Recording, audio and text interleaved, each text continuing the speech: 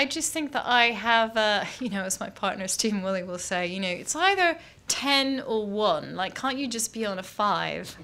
And I think that's my response to material as well. I have a very visceral response to things, and sometimes it's hard to articulate exactly why something gets under your skin.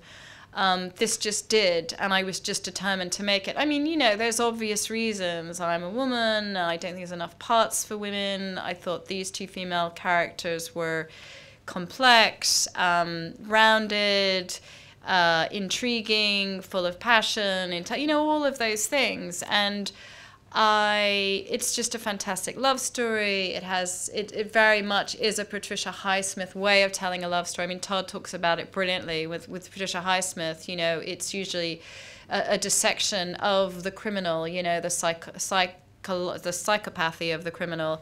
If I do this, I'll cover my steps. If I do that, they won't know. This will be a false lead. They don't know it was me who committed the murder.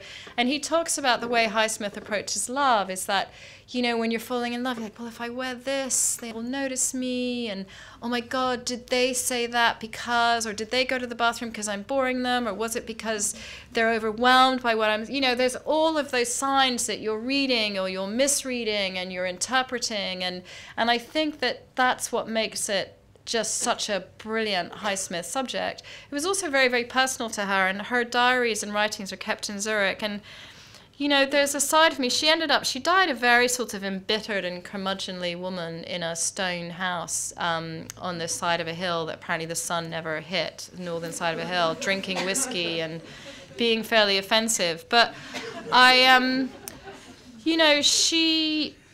you sort of wonder, like, in some ways, I mean, this was based on a personal experience. She was working in a department store, and a woman did come in, and she was infatuated with her. And Highsmith actually followed her home, and then went back to her apartment and had flu, and in this fevered state, just wrote this very, very quickly.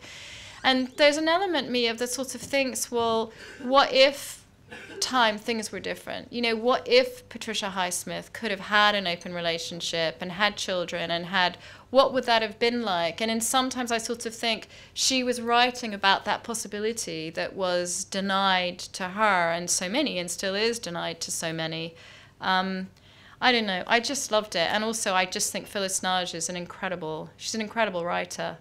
And you find with ideas that there's a lot of stuff out there, but the ones that get to you are the ones they just keep coming back. You wake up in the middle of the night and think, I just really wanted to make it. I was just determined to make it. So I did.